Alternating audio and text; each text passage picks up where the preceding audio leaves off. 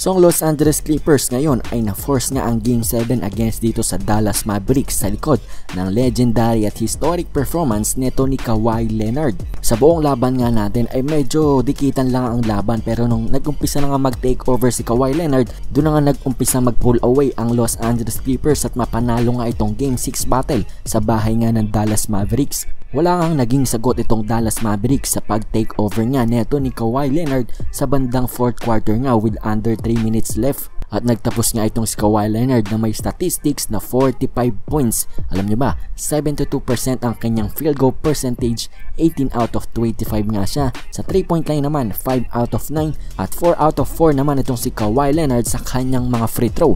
Meron siyang 6 rebounds, meron din siyang 3 assists at meron din siyang 2 steals. At ang tumulong naman dito kay Kawhi Leonard at sa Los Angeles Clippers para makuha ang panalong ito ay ito nga kanilang starting point guard na si Reggie Jackson at pati rin si Paul George. Si Jackson, umiscore nga siya ng 25 points, meron siyang 9 rebounds at 4 na assists. At ito naman si Paul George ay may 20 points, meron siyang 13 rebounds at 6 na assists. At para naman dito sa Dallas Mavericks, syempre naunguna sa kanila ang kanilang superstar na si Luka Doncic. Meron siyang 29 points, 11 assists at 4 na steals. Nagdagan mo na yan ng 8 rebounds. At ang sumunod naman na tumulong dito kay Luka Doncic, ito nga si Tim Hardaway. Meron nga siya ditong 23 points sa laban na ito. At ang kanilang third leading scorer ay si Boban Marjanovic with 12 points. Itong si Kristaps Porzingis, hindi ko alam kung ano nangyayari, pero hindi nga maganda ang kanyang nilalaro dito sa series na ito. 7 points lang ang kanyang in-score, 3 out of 7 nga lang siya. 7 shot attempts lang ang kanyang ginawa sa 30 minutes niyang paglalaro. Hindi natin alam kung may injury ba ito or naiilang nga lang maglaro itong si Porzingis kapag kasama nga si Luka, dahil alam naman natin ang capability ni Porzingis, diba?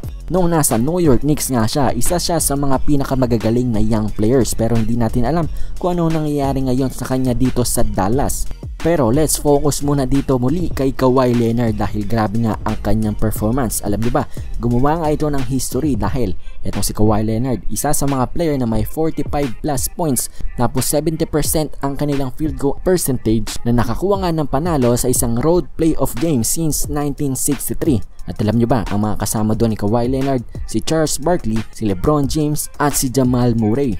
So 4 na player nga lang ang nakagawa na ito since 1963, diba? Very historic performance nga ang ginawa neto ni Kawhi Leonard. At alam nyo ba, dito rin nung mag-umpisa na nga itong si Kawhi Leonard mag-take over sa laban na ito with halos 3 minutes left na lang natitira, pinatikim niya nga itong si Luka Doncic ng kanyang deadly step back 3-pointer. Diba alam naman natin na ayun ang go-to move o yung signature move ni Luka, pero pinatikim nga yun ni Kawhi Leonard sa kanya. So ngayon nga ay na-force ng Los Angeles Clippers ang Game 7 against sa Dallas Mavericks sa kanilang bahay sa kanilang pagkapanalo 104-97. So yun nga lamang guys para sa video natin ngayon. If you guys like the video, you should like the video, and if not subscribe, syempre mag-subscribe na dahil everyday meron tayong mga NBA updates.